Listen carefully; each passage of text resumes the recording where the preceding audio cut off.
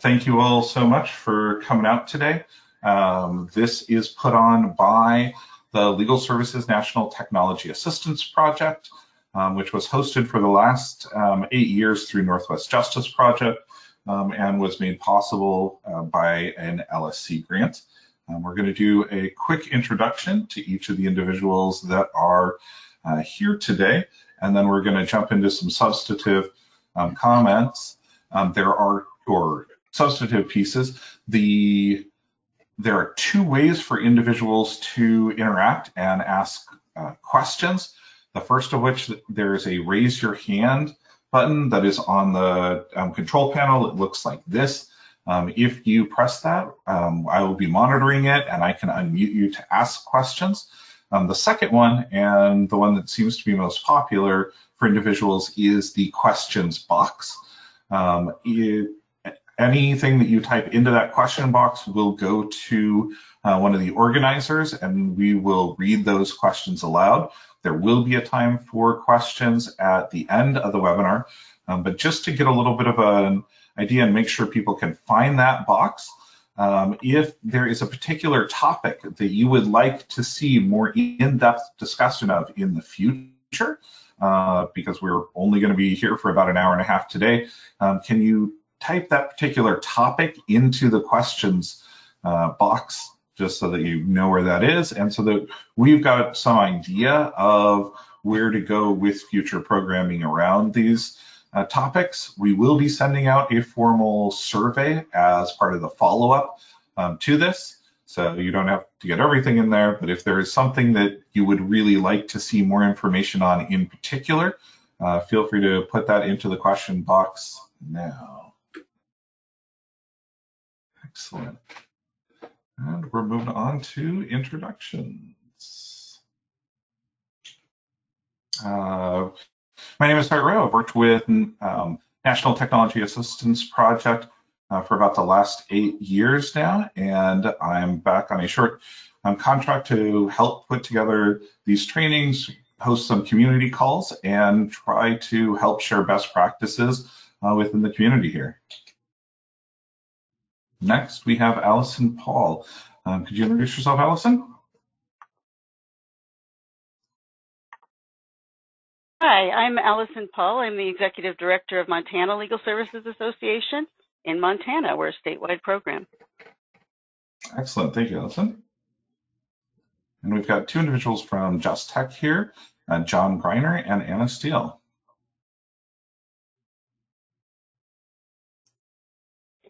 John. Hi, I'm John Greiner. I'm the president of Just Tech, and worked in the legal aid community for over 20 years, and most recently with Just Tech, helping legal aid providers with a range of their technology needs.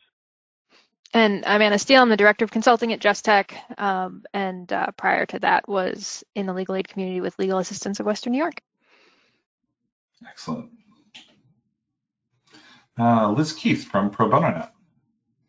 Hi, everyone. I'm Liz Keith. I'm program director with Pro Bono Net, and we're a national nonprofit that was founded in 1999, focusing on using technology and strengthening collaboration in the civil justice sector. And I'm based in Northern California. Excellent. From Eastside Legal Assistance Program, Esperanza, Borboa, and Ailise, Delaney. Thank you. Thank you so much. Hi, this is Esperanza Borboa with LSNTAP. I'm the program director, and I'll let Ailise introduce herself. Hi, I'm Ailise, Delaney. I am a DV staff attorney with Eastside Legal Assistance Program. Excellent. So we're starting here with Montana Legal Services and their experiences. Hi. So, as I said, I'm Allison from Montana Legal Services. And we define, I think as a state, except for Alaska and Hawaii, we define the definition of remote in the lower 48. There are only 1.3 million people with over 147,000 square miles. That's the distance across Montana is the distance from Washington, D.C. to Chicago. We only have at any given year, we only have between 13 and probably 17 attorneys to cover that whole state. So we've been doing both remote services and remote work for at least the last 15 to 20 years, because there really is no other way to do it. And one of our biggest barriers is geography, right? So when other people, we have almost a homogeneous population, so we don't really look at racial differences as much, but it is an issue. But geography is one of our biggest challenges for our clients. Next slide. When Sart asked me to think about doing this panel, I've done talks on remote work for quite a few years now for the legal aid community, and I was trying to think of some tips that we've learned over our years of experience, and I came up with three groupings. One is meet clients where they are, 2 is make it easy, and 3, create community. So let's go with the next one. If you're going to meet clients where they are, I really think you have to use the telephone. And for those of you that know me on the call, this is my family. My family makes it into about every presentation that I do. And the funny part of the picture is that my daughter, her telephone booth says good listener, which she is absolutely not. But we learned over time, we have tried every single kind of technology to reach clients, video, just about everything you can think of. And we always come back to the telephone. It seems to be the easiest for our clients to use. And now with smartphones, it seems to be the one that most people have, because even if you can't afford a cell phone plan, you might be able to afford a smartphone and go to the library and use it on Wi-Fi. We see a lot of people that do that. I also think it's important to provide information using multiple channels. As we have gotten into the COVID-19 crisis here in Montana, we have been trying to do a comprehensive community education campaign to reach as many clients and social service providers as we can about all the information that's just coming out endlessly, right? And it comes out really fast. So between Montana Law Help, which Liz helped us set up 20 years ago, to using social media channels, to today we're doing a Facebook Live event where our housing attorney is going to talk and just talk in general about some of the housing. And Montana just passed an eviction directive halting all evictions a couple of days ago. So now she's going to talk about that.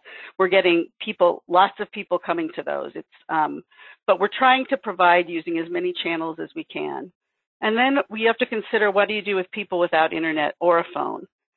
So we're doing some radio ads and we're doing some newspaper tips. We have done a campaign for a long time called the Legal Tip of the Week, and it gets published in about 25 rural newspapers around Montana. And that doesn't cost anything. They all put it in just because they're looking, in Montana, if you have a small rural newspaper, you're publishing all of the crime statistics and every call that 911 got, right? Or there was a cow in the middle of the road. So if we can say, here, this is a legal issue, they're all excited about the content. And then I encourage everyone, if you're trying to meet clients where they are, to be patient. Especially right now, our client base has so many things to deal with, and they may not get back to you. And like a lot of programs have, if you don't call us back in 3 days, we're closing your file. We've kind of suspended some of that and said, we're going to give people more time to work with what they've got, right?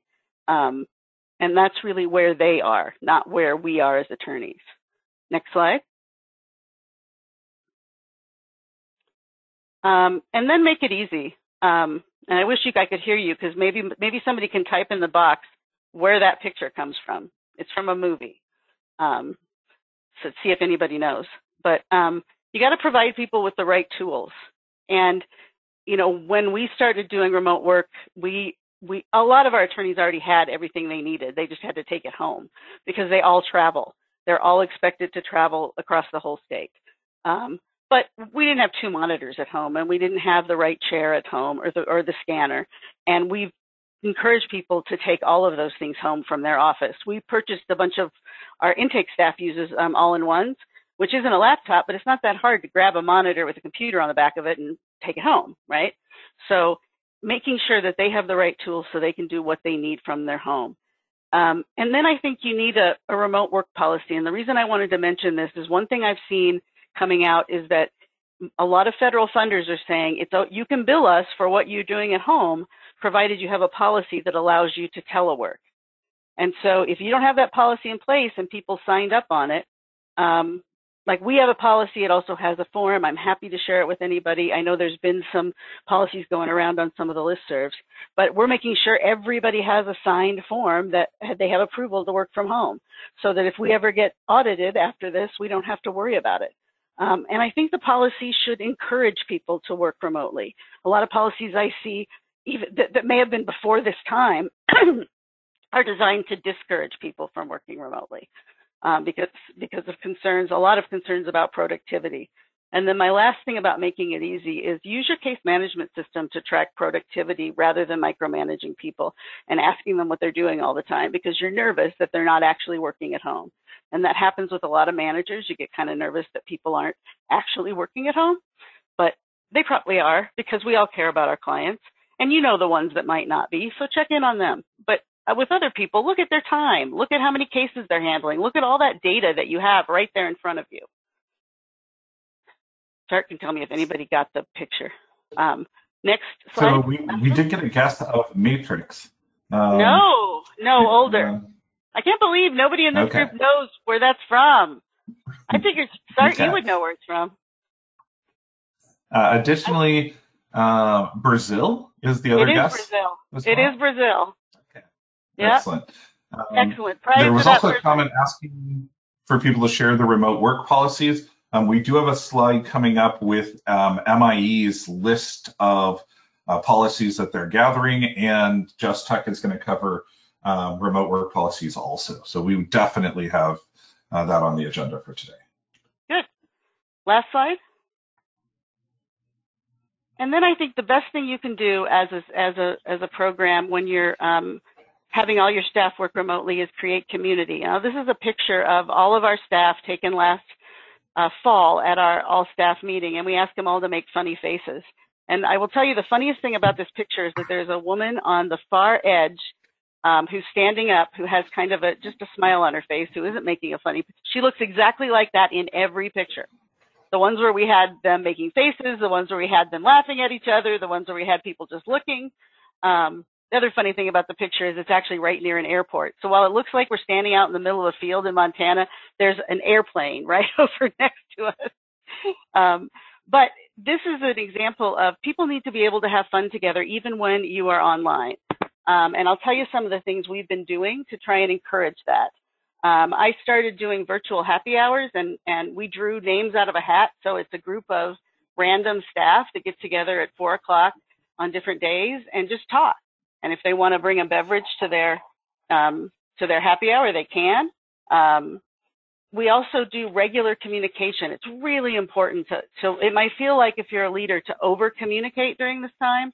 You know, we do once a week calls where I have all the staff that are in charge of different parts of the COVID-19 response tell what they're doing. So we're constantly telling people what we're doing, how we're doing it, why we're doing it. I do a lot of individual check-ins with people that I would never have done before, but I'm trying to reach out and talk to people. And we did we're doing funny things, like we set up a Google Drive folder that has pictures. It's called My New Coworkers, and everybody's posting pictures of their pets or their kids, or somebody posted her coffee pot because she didn't have pets or kids. And it's just kind of funny and a nice way to get to know people better, especially important things when your staff is working remotely. And finally, our April Fool's joke yesterday was I asked everybody to vote on, I said we were going to now provide everyone with an emotional support animal at home, and I wanted them to vote on which animal they wanted. And there was a picture of a cow, the same picture you saw at the beginning, a picture of a dragon, and a picture of 2 of our staff dressed up for Halloween like somebody else's cat. It was very funny. The cat's winning so far, but we'll see by the end of the day today what wins. Just things like that make it a little more fun to come into work when you're just commuting to your bedroom, I think are really important. So you mentioned there that you were running clinics or outreach directly on Facebook. Could you talk about that a little bit and how those have been received? We definitely get a lot of referrals there, and there's a lot of people who are a little nervous about being on Facebook. Yeah, we've been on Facebook for a while because it's where most of our clients are, especially our Native American community uses Facebook all the time. And we're on WhatsApp for our agricultural worker community. But we just post client-related things that link back to our website. And our website's hits have gone through the roof since we've been posting things about COVID-19. And if you go to MTLSA, if you look up MTLSA on Facebook, you'll find our page. We also, like I said, we're trying today, we haven't done one before, but we're trying a Facebook Live event with an attorney who will be able to answer questions about housing. Now, obviously, she's not doing legal advice to people, and we have some disclaimers around that. But we found it a very, very effective way to reach clients. And with Facebook, you can pay for directed ads targeted by geography, and it's been really, really beneficial. Again, to meet people where they are. That's where our clients are on Facebook right now.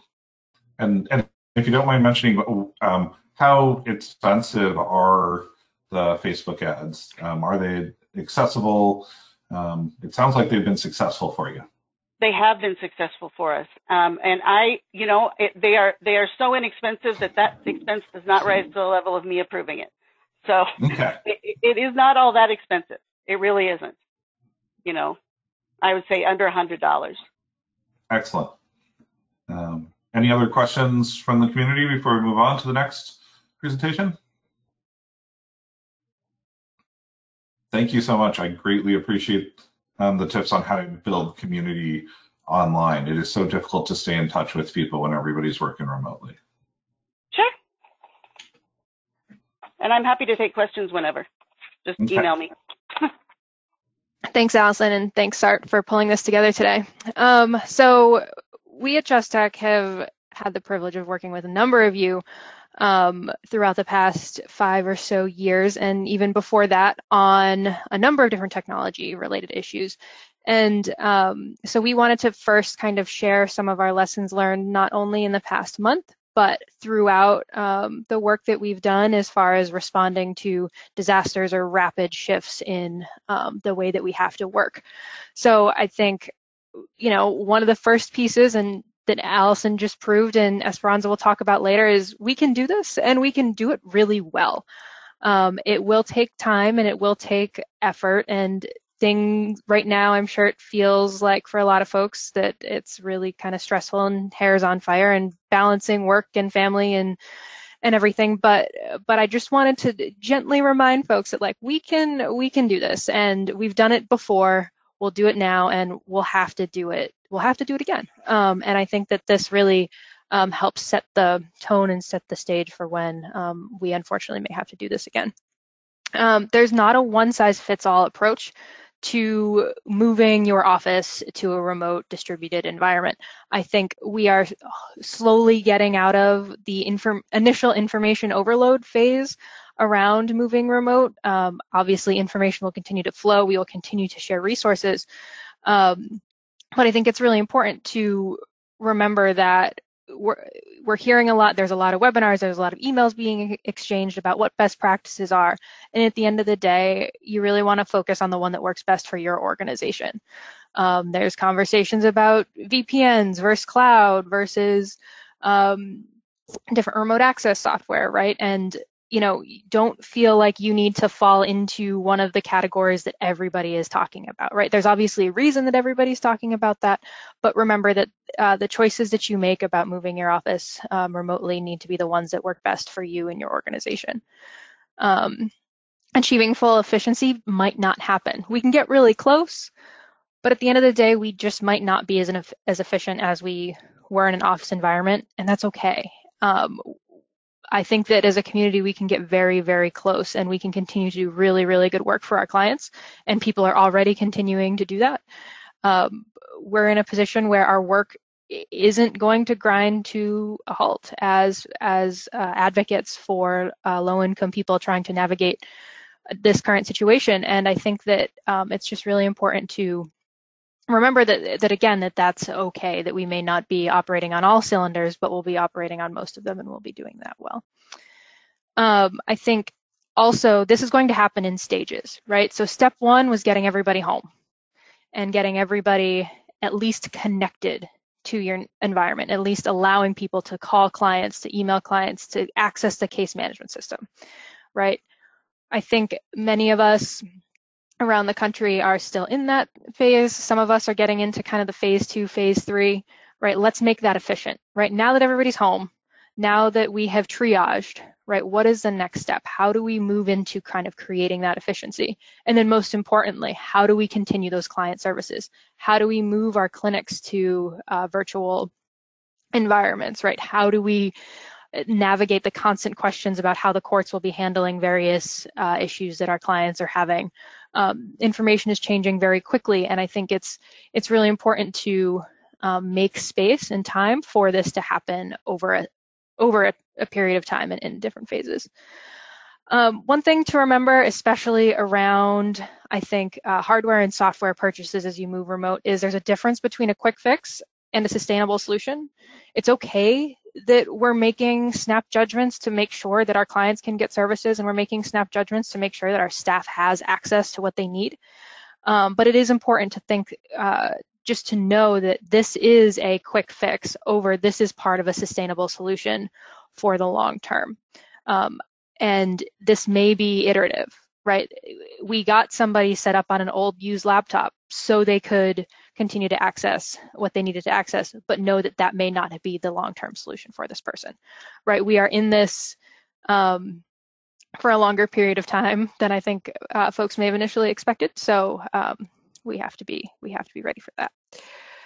And the final one here, this community and the communities that we all work in are wonderful, right? We all have each other's backs. We are all on the same page. I think we all want to make sure that we continue to communicate with each other and make sure that we continue to communicate with the communities that we're working in. I think what Allison is doing with the Facebook Live is great, right? We need to make sure we continue to engage our client populations to see what they need from us and how we can make sure that we are changing our services to fit their needs right now, right? And so I think that's really important, and it's important to remember among all the chaos, right, that we have a really, really wonderful legal aid community, all kind of supporting each other through all of this. So now John has, I think policies came up earlier. So Just Tech and John have been working on kind of a sample remote work from home policy. So John's going to take us through some of the pieces of that.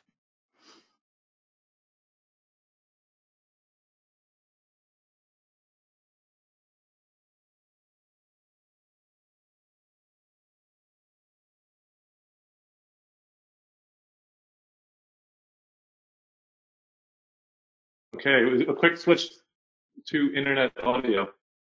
For some reason, my cell phone service. So one of the issues are now that everybody's working from home, we have a lot of new challenges with our internet service providers, and so my business internet service is now working at DSL speeds. Slow DSL speeds. So we worked together to build a draft emergency work from home policy. I want to thank Sart for his contributions to that. I mean, there are a lot of work from home policies that programs have adopted over the past years. And I was also one of the folks who got to hear Allison talk about her work from home maybe over a decade ago, I'd say, at an MIE conference. So her program is certainly one of the pioneers, and I really, if she's offering, I would encourage everybody to call her or email her so that she can schedule the time. But really take advantage of her years and years of experience, and then certainly talk to your counterparts as well. So we're going to include a link to the draft policy and in this deck, and then Sart will share it out separately, but I just wanted to go through a few of the considerations. So Sart, if you move on to the next slide, just so that you have a little context for the draft. So again, it's different than a standard telework policy. This is, at least as conceived, this is, dealing with an emergency. It could be a hurricane or it could be a pandemic, but things are happening quickly. The environment isn't set up in an ideal fashion, and so we need to have a policy that sort of reflects and respects that. There are sort of both tech and non-tech elements to it, and a lot of these elements really need to be thought through by your team. I would not recommend just taking our sample policy and making it yours. I think that would not be it would be a disservice, frankly, to your team. It's, as Anna was saying, every program's a little different. There's no one size that fits all, but I hope that the elements of it are elements that make sense to everybody. I want to encourage folks to assess what other policies they have in place that remain relevant or how they may change, and the policy gets into that a little bit. And then obviously, again, work with your tech team, your legal work supervisors, your grant managers. Think about sort of what the implications are across the board with this policy, because it's really providing guidance. Hopefully, you're again sort of impressing upon folks that this is being thought through, that you're being methodical and thoughtful, and that you're acknowledging that it's going to be iterative, that everything that you're doing today is not necessarily going to be the same, in another week or another month. Next slide, please.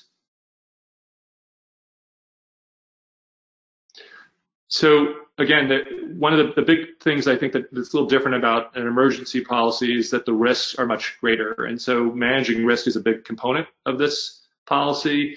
It's really getting, I think we've always wanted our staff and colleagues to be partners with us in risk management, but it is critical right now that we have their attention, and so it's really upfront. I think I don't know if you want to think about it as deputizing everybody as a deputy chief security officer or data privacy officer. But that really needs to be impressed upon them. So we spent a little time going through some of the considerations that they should have in mind. And again, we tried to make this policy work for both advocates and non-advocate staff as well as supervisors. But you may want to think about additional elements in terms of risk management for folks in different roles. So for instance, HR, or finance, you're accessing bank information from a home computer.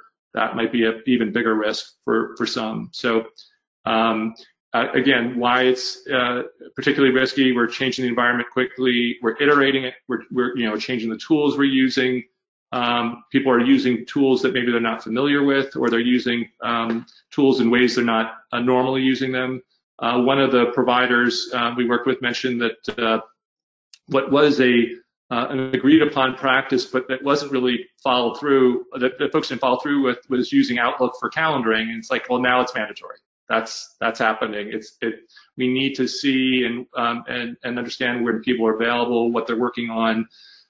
It's a good way for supervisors to know, oh, they've got a deadline. Using, again, Allison's point about the case management system, I couldn't agree with more, but using the systems that manage your case workload in ways that maybe you could avoid doing before become critical now. Next slide, please.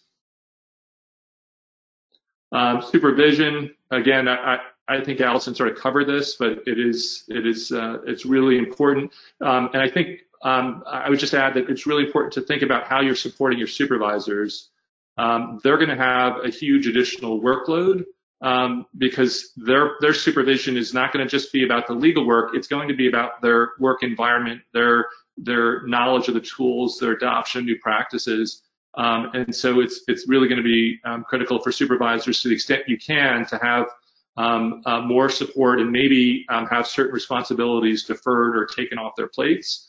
For instance, if they're involved in grant management or grant reporting, think about how you might share that work out so that they're not trying to do everything and take care of, if they have a family, folks at home, dealing with homeschooling potentially. So there's so much going on here that we really want to make sure that both staff and supervisors are communicating and they're doing their best. And again, this scheduling, for instance, is again something that's going to change. They may find, oh, my child's falling behind. I need to spend some time during the middle of the day, working with them on some coursework. So couldn't stress the supervision enough. So there's some elements in there in one section, but also throughout the policy that relate to supervision and communication. Next slide, please. Again, being thoughtful about the environment. Obviously, one of the upsides is like my dog comes into the office once in a while and gets a scratch. We can throw a lot of equipment out at folks and just take this home or here's a laptop. But I think to the extent we can breathe a little bit and work through sort of what environment's going to work well. I mean, is it going to be the kitchen table that I'm going to have to break down each night?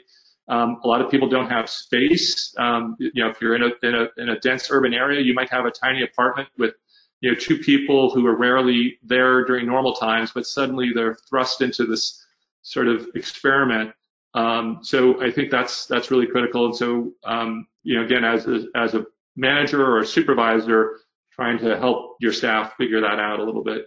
And then again, what are the things that are going to make that environment work better over time? And I think, again, Allison sort of pointed out a lot of these things. Is it a headset? Is it a monitor? Working a laptop may be great when you're, in between hearings at a Starbucks or a coffee shop, but that may not be the most healthful way. You're looking down at your laptop, your shoulders, your neck pain starts to flare up. And then again, providing them some basic tech guidance. This is another area where I would say you want to work with your tech folks to tune that to the technologies you're using, and then helping them navigate confidentiality and that shared environment. How do you maintain that sort of confidential conversation with a client or a colleague? Sorry, next slide. We're going to be posting up the link is sort of in here. We'll make it more legible. But we posted the draft up, and you're free to use it. I would again just sort of stress that it's worth investing some time in tweaking and modifying it, and having it make more sense for your program. And if we can answer any questions or help with that, please let us know. I did post the link in the chat, so it is there. It can be cut and pasted or directly clicked on there. I did get a chance to look at the policy and review it. It does cover a lot of different areas, both the practical supervision, oversight, and security and tech. It's also under a Creative Commons by SA license, so anybody can freely take it, edit it, change it, as long as they give attribution or credit. So it is a free community resource at this point. We've got a question that came in here, which is, can folks talk about how they're working with or incorporating law students potentially in remote work or projects that they're working on? I'll give a very short answer there. I've got two myself that are working under me. One helps with social media, and the other one with legal research. And I use an online free tool called Kanban Flow that lets me track projects and check in on them on a regular basis. They can add notes there whenever they're stuck on things, and then we schedule daily calls on the days in which they're available. So it's definitely a great resource. I can just say real fast that we have our interns have gone to working remotely. We've worked with them on security practices like John was talking about. We're having them do research. We also are having them do some client work. Historically, we had limited their access in legal server by geography, so they could only get to it from the office. We had to open that up and instead give it to them by case. And so only the cases they're working on are the cases they can see, and that's just an extra security practice that we put into place. But it seems to be working pretty well, and our summer interns are already asking us what we're going to do. if they're even going to be able to come. And we've been talking to them about working remotely.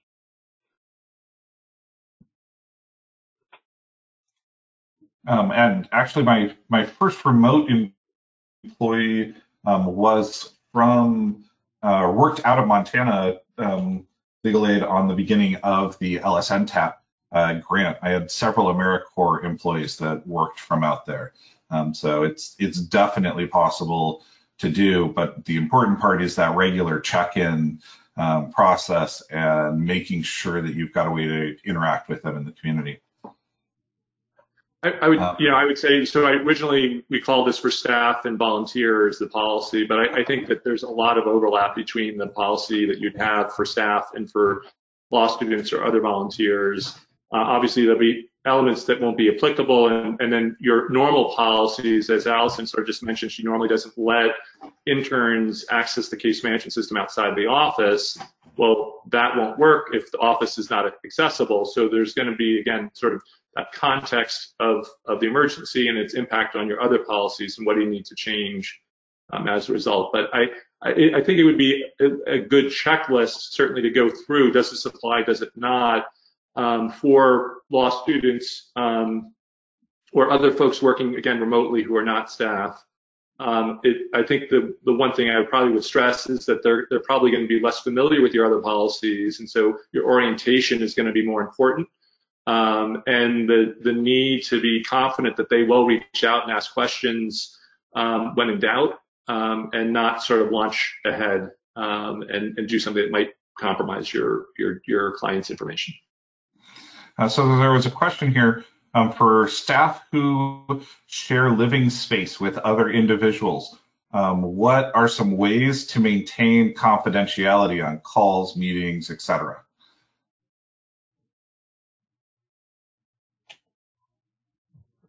I can take that real fast. What we've done is really had conversations with people. Our remote work forum asks them questions so that we get the right answers. What is your internet? I want to make sure it's password protected and that they're not in an apartment next to Starbucks and borrowing Starbucks internet. I want to make sure that that they have a separate room to be in. And that they can close the door when they're making phone calls. I want to make them aware of what the issues. And so it asks all those questions and they have to answer them. What equipment are you using? Your own. We require people, as long as we have equipment to give them, we require them to use ours. But if they aren't, then what are they using and how does that work? And they have permission to do that? And interns would have permission to use their own because we don't have enough to give to all the interns. But I think it's about the conversation and about making sure they lock their computer at night, lock it when they walk away, making sure they turn it off, making sure the monitors aren't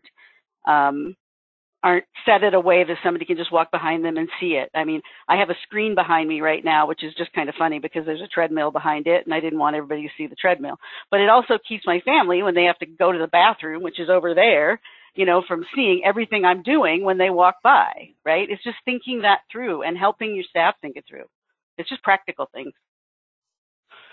Yep, definitely making sure that if they're using a computer that is shared, that they set up a individual login so that those files or other things are not shared. It's much easier if they're using a work computer, but I know that a lot of the smaller programs do not necessarily have those laptops or those resources. Right. Well, I'd add that, again, some clients have laptops for advocates, but they don't necessarily have laptops for all the other professionals working in the organization. And so that's where it's becoming, again, a bit of a real crunch, and also thinking through, how those other professionals are going to actually work, or what work they need to do given the context. So there's a lot of work there. Again, in a small apartment with a few people, I think just having a headset. So right now my headset's off. So at least they only hear one side of the conversation. They don't need to hear the whole conversation. That's for darn sure. And then thinking about, okay, I'm talking in an elevator with other people. Maybe you don't mention their name. You try to stay away from the specifics. You can keep your conversations a little bit more abstract. But I mean, Allison's point, having that conversation, having the supervisor talk with their staff or their volunteer about that environment and how it's going to work. I'd love maybe Allison would share out her form, because I think that would be a really good starting point, or maybe an ending point for everybody as well. But having some sort of checklist to run through would be a great way to go. Yeah. So another question that we've got here, what work are folks doing now to plan for a backlog when we are later on in the pandemic, i.e. committees to explore new processes or change things? What type of planning stuff do people have in place currently to try to look forward to dealing with things as they expand? So one of the things that we do anyway is we have an advocacy coordination group that's made up of people from each practice area and the directors of advocacy. And we've been turning that group to talk. It meets every 2 weeks, and we talk about it's all about what people are seeing. What issues are we seeing? What intakes are we seeing becoming more, becoming more frequent? And so we just took a group we already have and focused it on the future. What do we need to be looking for in terms of resources to ramp up? That's also how we have started all of our online content. What questions are we getting?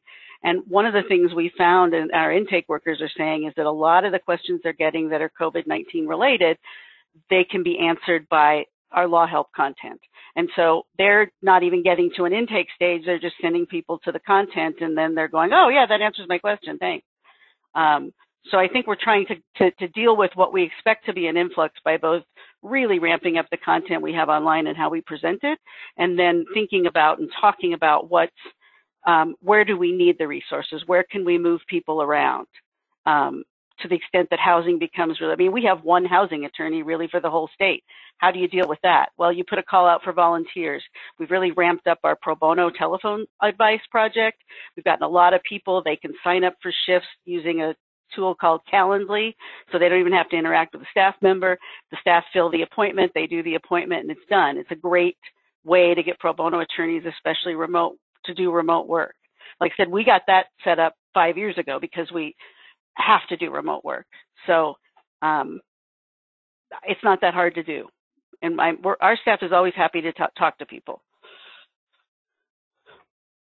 This is Liz. I think that's... I was just going to add, I think those are all great points. And the one other thing I've been seeing in this area is where there are states or communities that have existing disaster response structures, like in the San Francisco Bay Area where I am, there's a longstanding coalition called the Disaster Legal Assistance Collaborative that came together probably 6 weeks ago to begin planning both the short-term response effort, but to collectively develop field vision about what the long-term needs might look like. And that group includes legal services providers, but also law firms, state bar representatives, and then their linkages out to community-based organizations, emergency response groups from there. So I think those linkages and that existing structure will help legal services programs stay attuned to what the longer-term needs are, broadly speaking, in their communities. And I think, go ahead. This is Esperanza. I just wanted to add one other consideration when looking at, how do you respond to things that might be coming up? How do you anticipate is the communication with community partners, especially in communities who are speak other languages other than English. And so we partner with different folks in the community, which include the schools. And we meet every other week. We are doing these virtual meetings. We're doing that before this, and we're continuing to do that. I just got off that meeting before I had this one, and looking at what is it that's necessary for the community out there. What things are falling through the cracks. So it's important that we stay in connection with the communities that we're serving, and have those networks in order to be able to determine, as we're trying to figure out how are we going to do this, it has to include the input and the feedback from the community as well. That's exactly what I was going to say. This next question also kind of follows into something that I know you've been doing with the clinics, which is any ideas or experiences of how to protect people's phone number of staff when calling clients from their own phones. *67. Yep. We tell our attorneys to use *67, and we make sure that well, I'll talk more about that later. Okay, excellent. Any last comments before we move on to the next section? Well, I would just add that, again, phones, whatever you're doing with the phone system. I mean, there was a comment made on another webinar that, like, if you change your phone numbers that you're calling from, is to text clients ahead of time to let them know it's going to be a new number. So if things are changing, just sort of thinking about what might normally be a call that was accepted might be sent to voicemail or something. And then just making sure that like some programs are just setting up a lot of individual Google Voice accounts because they're free, but understand the challenges of everybody having their own number that goes with them when they leave the organization.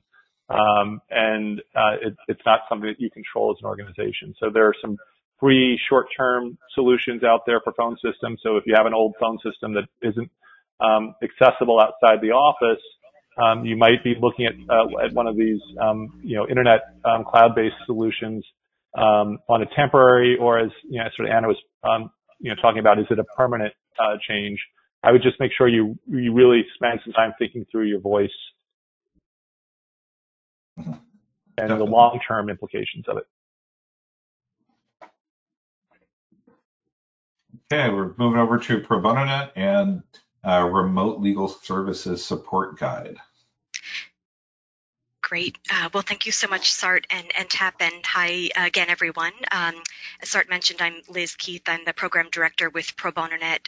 We were founded about 20 years ago and focus on bringing the power of the law to vulnerable communities through co-creating digital tools that increase legal support for the public and strengthen the work of volunteers and advocates in the civil justice sector working on tackling common justice problems. And I think, as we've touched on already, we recognize in just this webinar that many of you are in very different places with your organizational and community needs. Some of you may be trying to stabilize your operations in this moment, and others like Allison and her team have been working remotely as a staff and delivering services through these mediums for many years and are now optimizing and even expanding your strategies in some places.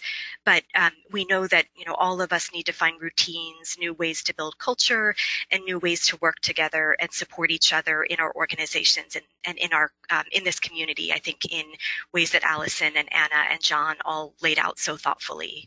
So whether you're on that stabilize or optimize end of that spectrum right now or somewhere in between, we wanted to highlight in this segment a few resources that can help you and all of us meet the moment, as our governor here in California, Gavin Newsom, likes to say in his daily press conferences, regardless of where you are today.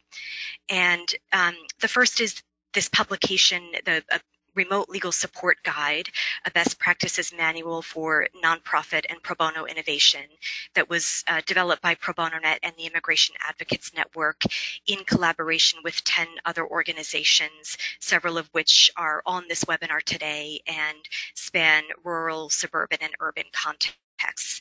This was in development for more than a year and released in early March before all of this was, really in the foreground for us. But on the next slide, we wanted to just highlight a couple of things that may be helpful as you're thinking about this shift. So the first is a survey that we did of 200 organizations about current barriers and practices around remote services. And while about 80% of the organizations that we surveyed expressed enthusiasm for remote legal services, many weren't confident that they could implement those programs effectively. And as potential barriers to doing so, programs identified things like having sufficient staff, having the right partnerships in place, needing to stand up training, and then knowing what the right technology is to use. And while those are very real considerations, I think the good news is that many of you, through your experience with TIG-funded projects or engagements in longstanding initiatives like statewide websites or online forums or online intake, remote hotlines, many of you and your teams will already be familiar with this and know very well that technology doesn't exist in a vacuum, and you need to think about these surrounding practices. On the second survey at right, around this question of programs being concerned that they don't have the technical capacity to connect and deliver remote legal support.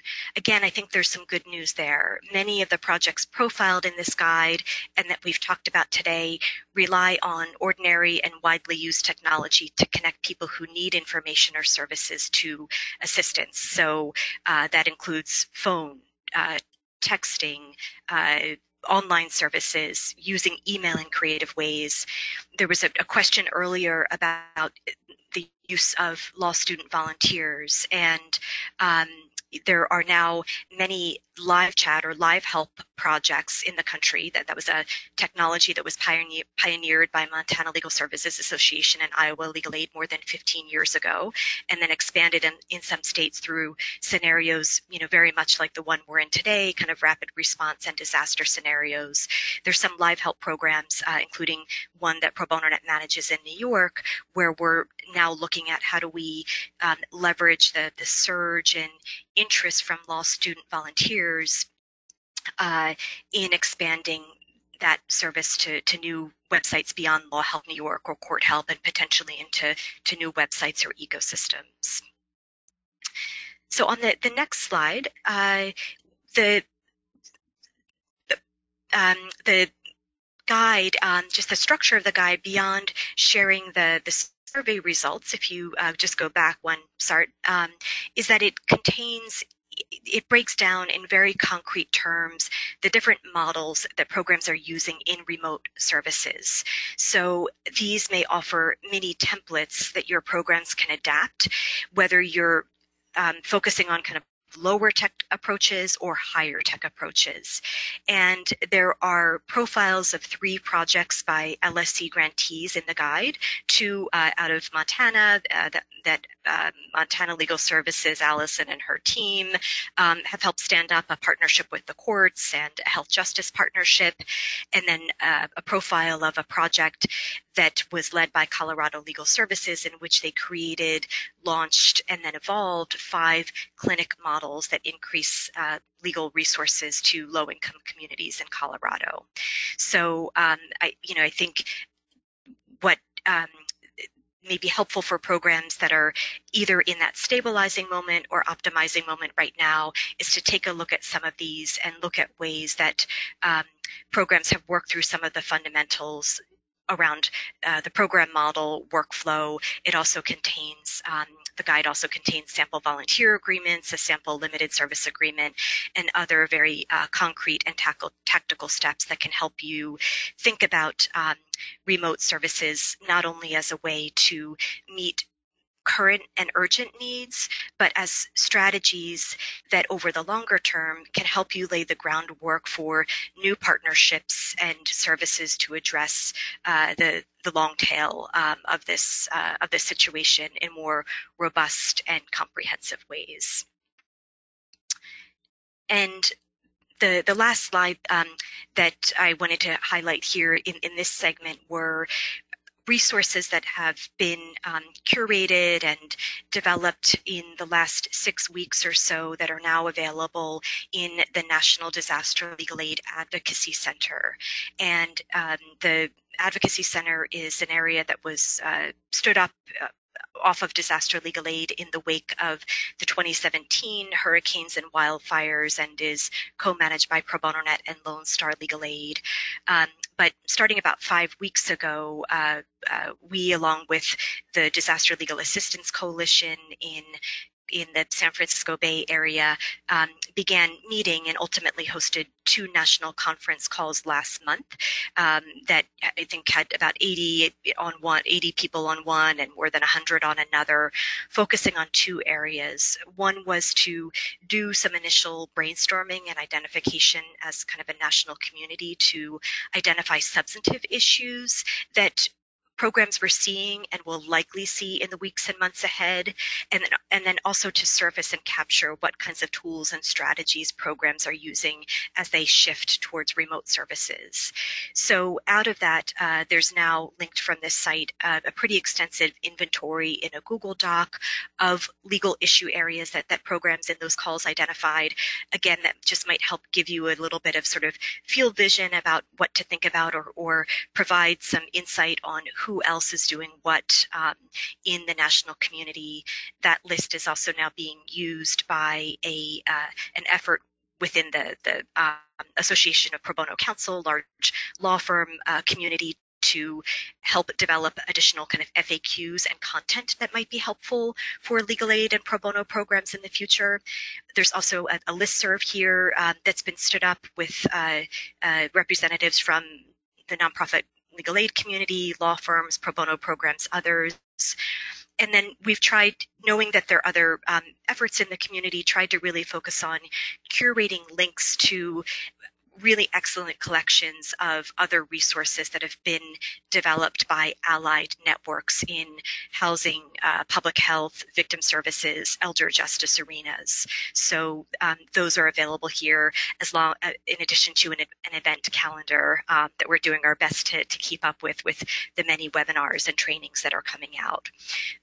So, just generally, if you have questions about who else might be working through similar issues that your program is working through, whether that's related to remote services technology or some of the substantive issues, and just how to organize and kind of network as a community in your region or your state, please reach out to us if we can be a resource. If we don't know the answer, or if it's outside of our area of expertise, we'll do our best to connect you to other resources or people in our national network and beyond that might have grappled with similar issues.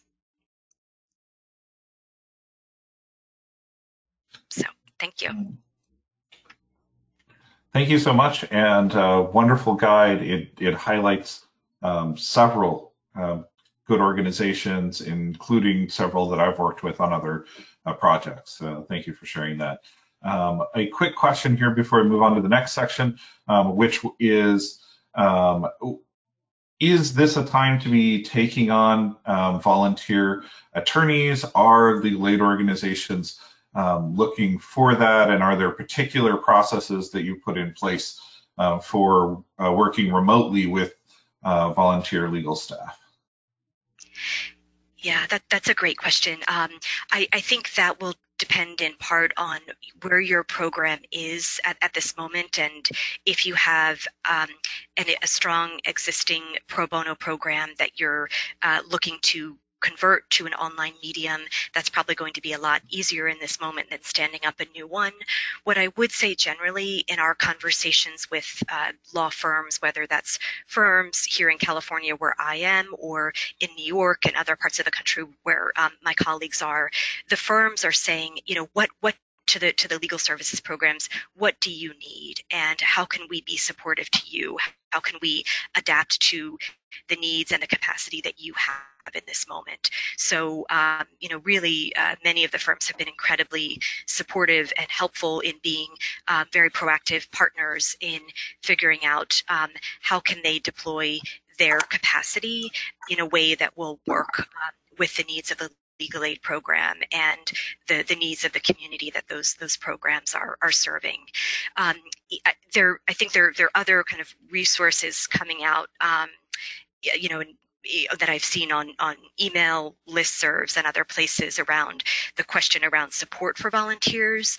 But in the Google Doc that's linked from this Advocacy Center legal response page, there's notes from those first couple of calls about specific strategies and programs tools are using to supervise and support volunteers. So I think that might be worth a look, and we'd be happy to be a resource on more concrete strategies as well. We've been using remote volunteers. We've been using remote volunteers for quite some time, and have a whole bunch of tools around that, information, little videos on how to use the case management system, releases, and I think that would be a whole webinar, actually, Sart, on using remote volunteers. Definitely. I've been working with the Northwest Consumer Law Center here, and they've been using remote experts to cover some of the different legal issues that clients are facing in webinars and YouTube videos within the last week and a half. So there's definitely some opportunities to take advantage of that expertise and bring it out to a broader audience using social media and other tools. Excellent. We do have a pretty good amount of questions. We've got two quick pieces for presenting still. We're going to go through those quickly and then cover as many questions as we can. We will also be hosting informal roundtables starting next Thursday, where there'll be hopefully an opportunity to just cover people's questions and share knowledge in the community.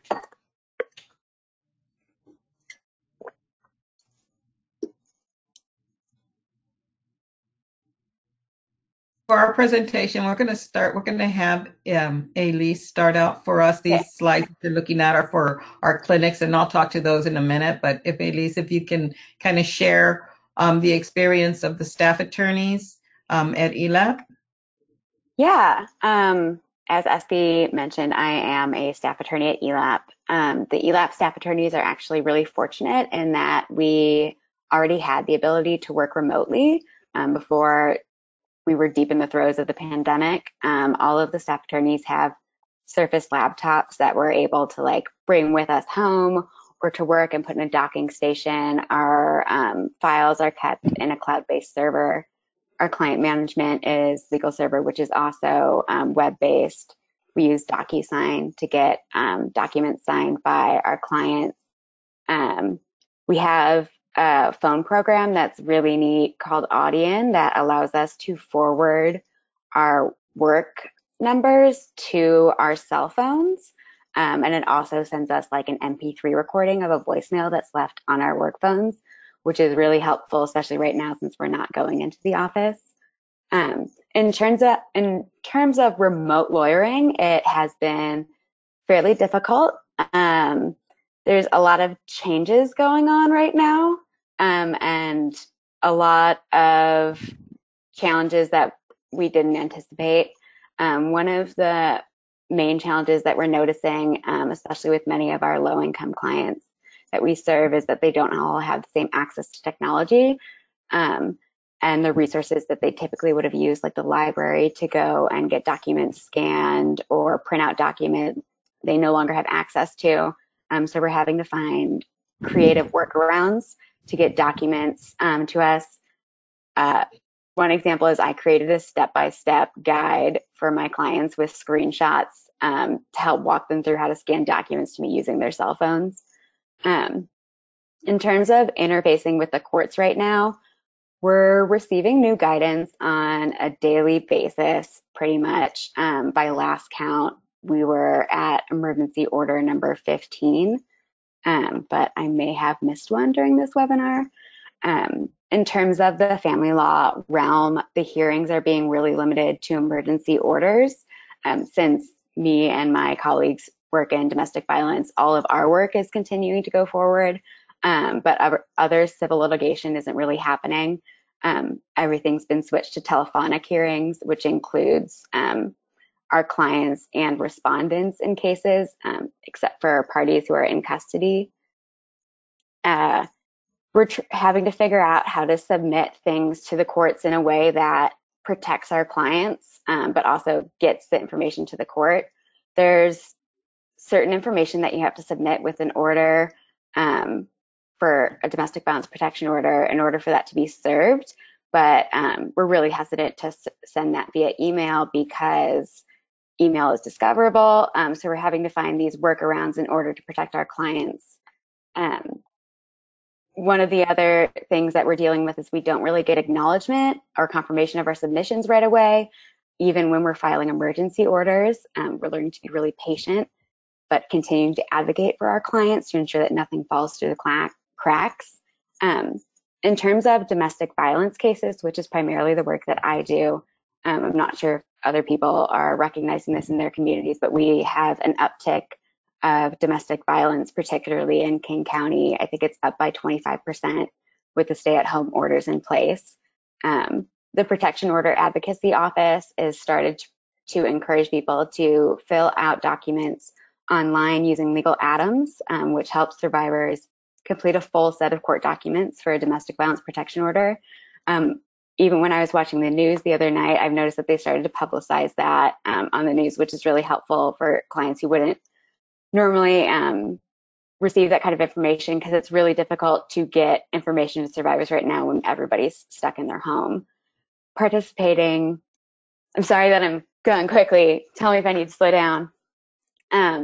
We've been participating in telephonic hearings, which is also kind of a challenge. Actually, we had two quick questions. First, what was the phone program that you mentioned for forwarding voicemails and the remote access? Audian. It's AUDIAN. I think it's actually on the next slide too. Oh, okay. Excellent. And then people were definitely interested in the phone scanning guide. We'd love to get a copy of that and share it widely. Yeah. But I've probably got 6 people who've asked for it already. Thank you. I can send it to you. So in terms of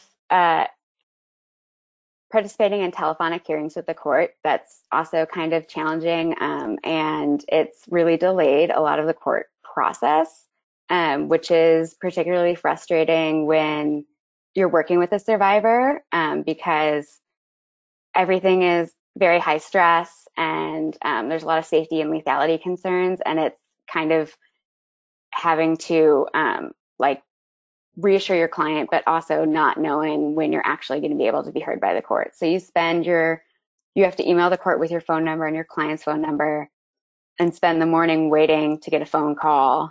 And then you might get an email saying, we didn't have time to get to you, so we're going to do it in the afternoon.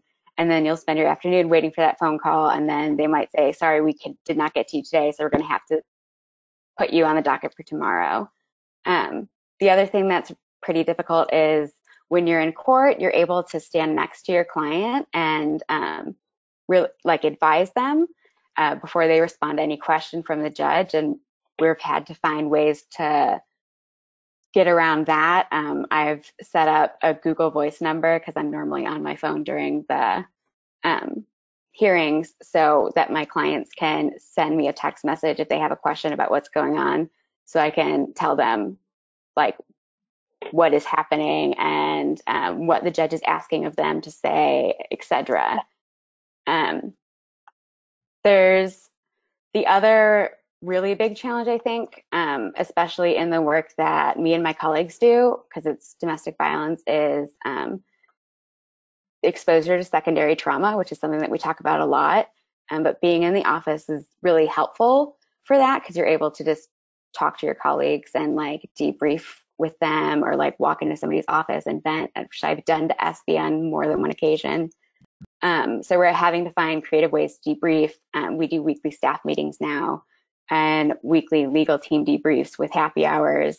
We've started sharing funny videos with one another. One of my colleagues actually bought me a singing bowl or a meditation bell, and I've started just sending videos to my fellow staff attorneys, just reminding them to take breaths. But yeah, we're all adjusting, and I think the biggest thing for us right now is to remain patient and flexible, but then also continuing to advocate for our clients, which is a balancing act at times.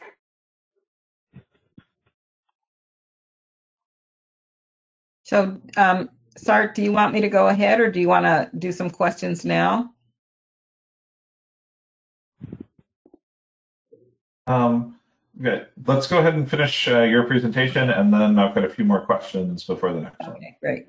So as I mentioned before, my name is Esperanza Borboa. I'm the program director, and thank you so much, Sart, for including us in this webinar. And it's great to hear what everybody's doing. And Allison, I'm going to want to talk to you later. You've seen a shot here of a page of our timeline for transitioning to remote work. Unlike the staff attorneys for our clinics, they are in-person appointments. And so the transition happened pretty quick. And, we anticipated in February that we were going to need to do this and started, just kind of thought about what are we going to need to do. And just started doing those things. And that's been up there for a little bit. This page has been up there for a little bit. So hopefully you've had a chance to look at it. We've gone from the last week in February to beginning to plan for the transition to the 9th of March. All our clinics are remote.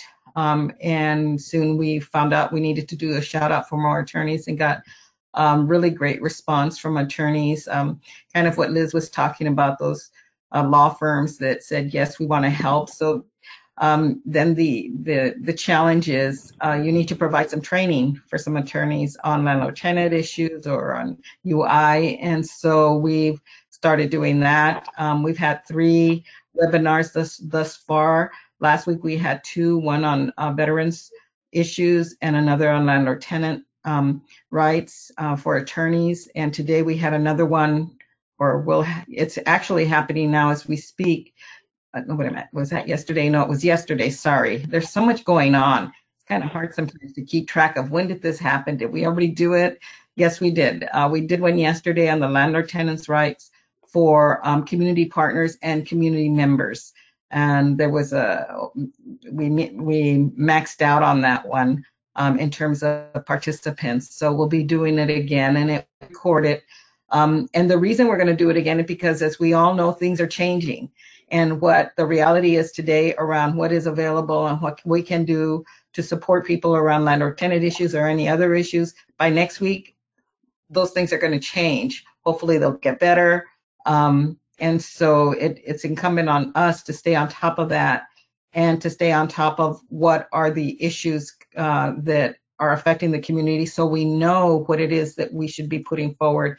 Doesn't mean that we have to do it and we don't have to reinvent the wheel. There are other organizations within King County or the state of Washington that are doing amazing work and doing webinars and recordings and YouTubes and what have you. And so we will put that forward and share those resources with people so that we're not the only ones doing that. All our staff are working remotely now and have been since the middle of March. We transitioned into that a little bit before we got to that point. And then maybe we could go to the next slide, Sart. Okay, so the 3 steps, and some of this you've heard from Allison, from Liz, Ann, and is the 3 steps for us is communication, communication, communication. And when we talk about communication, it's we mean communication with not just our staff, but oh boy, it's communicating with staff. It's being really clear and with an understanding of what is it that we're doing and who's responsible for what. Because as we're moving really fast, we will step all over each other. And before you know it, we're confusing clients, we're confusing attorneys. And so we really have to have a clear understanding of who's doing what, who's responsible for what. So having that for the staff that are working, our intake folks, and the person that's doing all the work around the Know Your Rights workshops and the CLEs and what have you, communicating with clients is extremely important. What we did is we made sure to inform clients that we are doing remote, and to tell them to be ready to take their call. So if they have an appointment at 2:00 on Wednesday, because that's when we have the clinic, and their phone rings, they're going to get a call from a blocked number at 2 o'clock on Wednesday. Please pick up the phone. If you don't pick up the phone the first time, the attorney will call back a second time. If you don't pick up the second time, the attorney will ask you to please call us to reschedule, because they're not going to be able to keep calling back and calling back and calling back.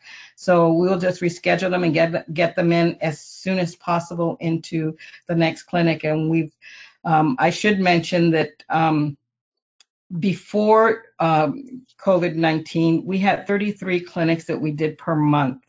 And after COVID-19, we are doing 45. We added 12 more clinics, and we did that with the help of law firm attorneys, corporate attorneys that want to help.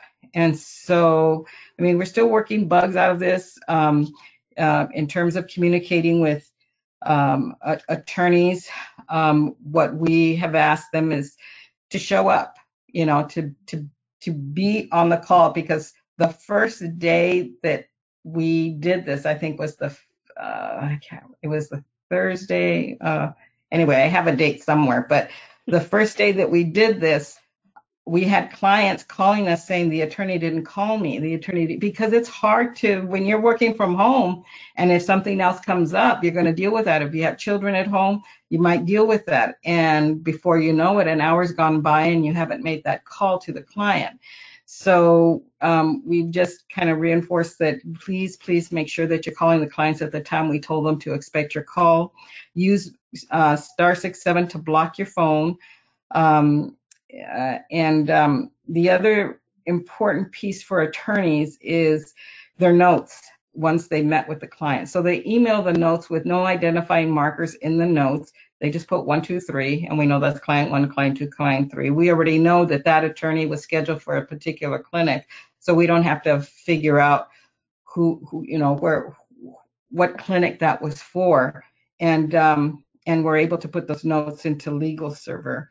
And we are also listening to the attorneys in terms of what kind of trainings do they need, because we do have attorneys in the 33 clinics that we had before. These are all attorneys that are practicing attorneys in their field for the most part, and the additional clinics not necessarily so. So we need to make sure that whatever training they need, we're staying on top of that and providing that training.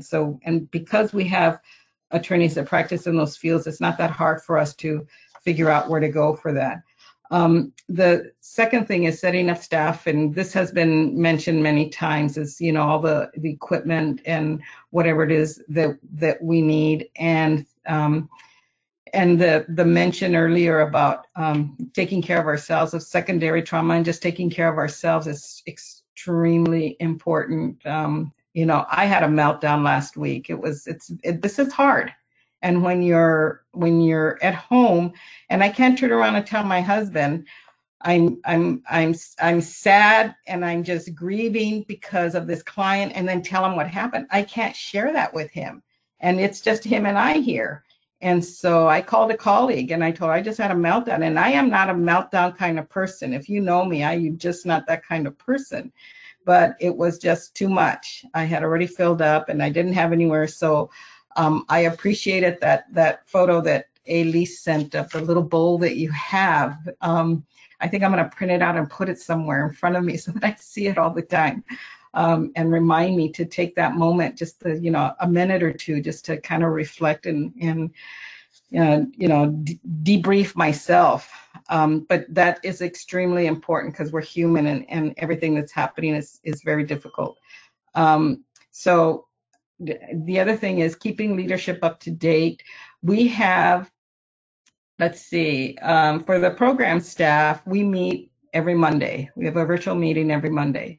The directors meet twice a week, and if we need to, we meet more. The legal staff meets at least once a week, right, Ailise? Right. And so there's constant communication, and whatever it is that I'm a long-time organizer. So putting these kinds of things for me together is not a stretch, but I pull in the people I need to help me think about what is going to be needed for it, because I'm not an attorney, and so I need attorneys to help me figure this out. But keeping the leadership abreast is important for me because I can get ahead of everybody and start just working, right? Start doing things. And we can't do that. We have to make sure that we're talking to each other, that the left hand knows what the right hand's doing, so that we have the most effective program possible and services for the clients. So I'm going to stop there because I can go on, but I'm going to stop there and so that we can do some questions.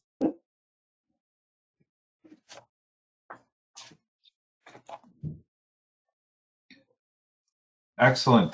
Thank you so much for that presentation. I'm going to go through 2 more quick questions here. Then I'm going to go through the last 4 slides that we have and then close up with any more questions. I do understand that there are about 20 more questions or 15 or so in the queue. We will be doing a roundtable next week, and I'm going to give people some of the resources where they can hopefully answer some of these questions also. One of them was, does anybody have any advice for submitting exhibits electronically, especially when they're dealing with kind of the impeachment process?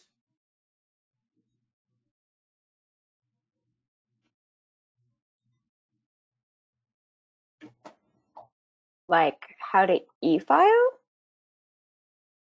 And I think a lot of the answer to that is going to be very different in which counties you're in, because some counties will let you e-file, or most counties are adding some ad hoc e-filing options, and they're moving a lot of the hearings to deposition-based or phone-based.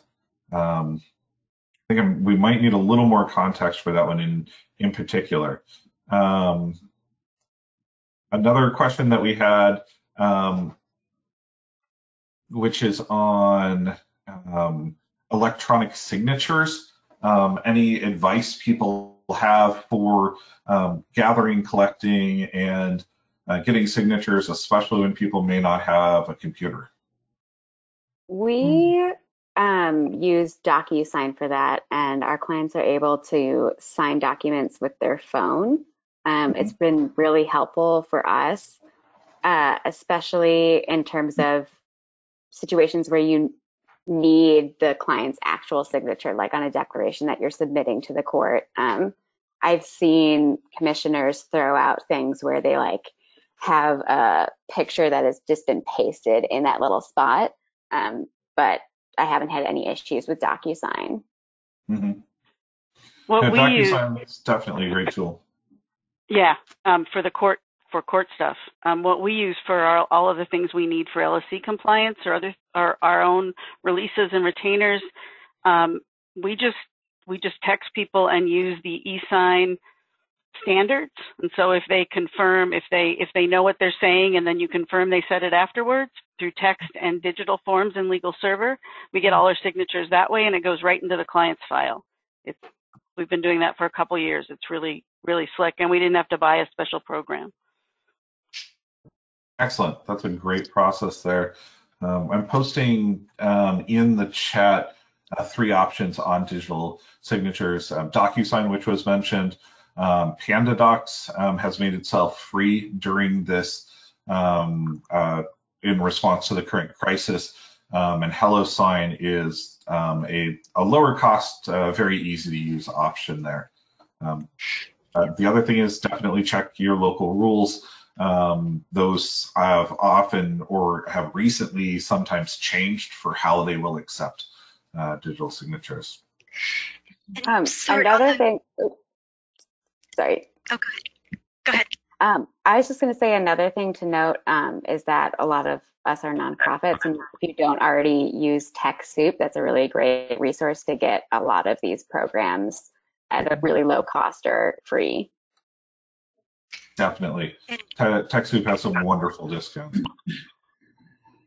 And Sart, on the question that may have been about e-filing, there are two resources that just may be helpful. There's the Self-Represented Litigation Network for people that aren't aware of that. They've made some resources available in a COVID-19 resources page, and then there's a robust discussion going on one of their working group listservs about how courts are transitioning or expanding remote services. And then the National Center for State Courts also has stood up now a very robust resource center with information about, where in-person proceedings have generally been suspended, where virtual hearings are now being made available that might be helpful.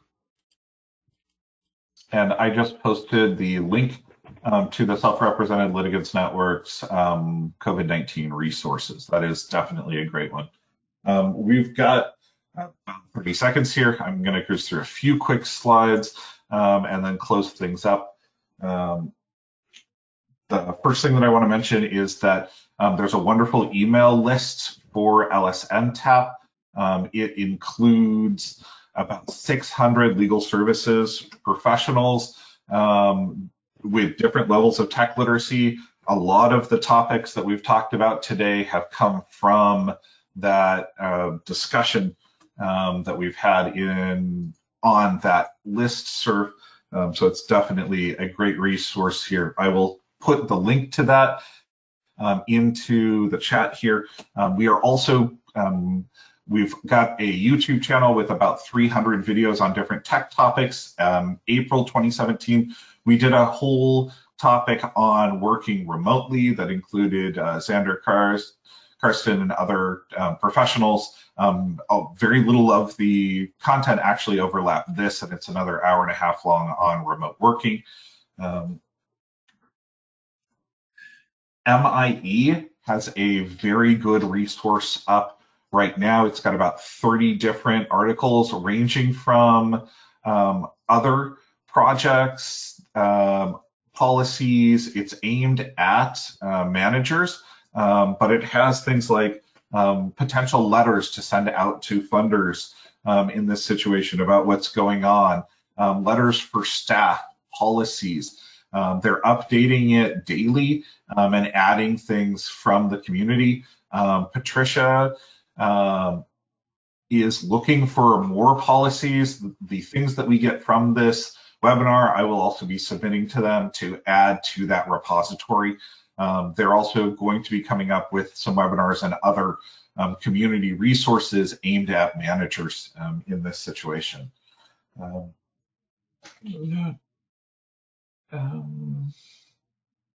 I'm losing the slides there. We are also doing a roundtable April 9th, so next Thursday at 10 a.m. Pacific, 1 p.m. Eastern. The registration link is on the LSNTAP email list, and I will send and on lsntap.org.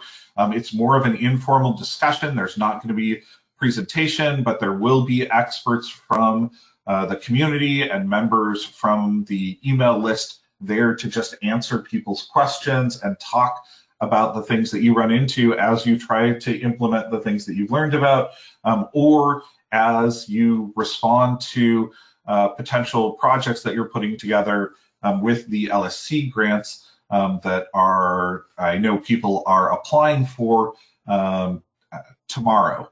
So we're going to continue as long as there is need, that community discussion around this. Sorry, it's due today? Oh, it's due end of day today.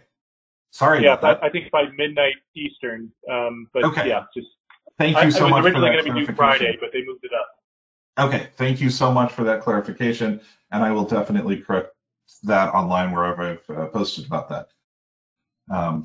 Excellent.